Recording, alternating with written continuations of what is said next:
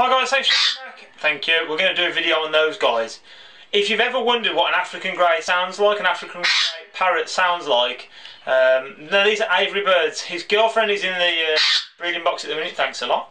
And he's being super defensive of his little home, and he wants me to go away. They're normally in the nest box, but he's out, so I thought, I'll do a little video if you want to know how loud an African grey can be. So if you plan on keeping one at home, or you want one as a pet, again, these are Aviary birds that haven't been hand reared, so they're not going to be quiet as tame. I mean, they're super intelligent birds. They've got the intelligence of up to a 4-year-old child when they're a few years old. So very nice birds indeed. They are, of course, as of February this year. This is 2017, so as of February this year, they're on the CITES list. So that means that you need to get them microchipped, or you need to get them closed rung. They have to be closed rung.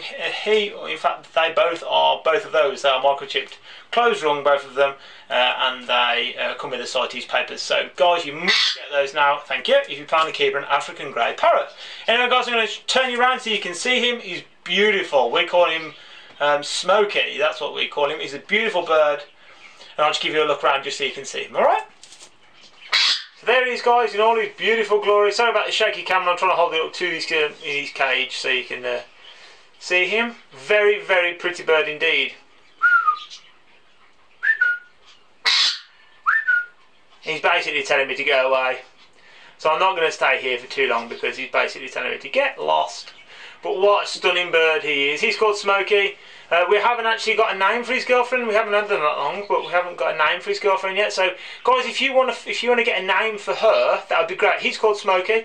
So if you want to get a name for her, that would be cool. If you want to just pop that down below in the comments, that would be great. Yeah, totally agrees. Smokey does. Totally agrees. He's they have had chicks. They've had one clutch of chicks last year. So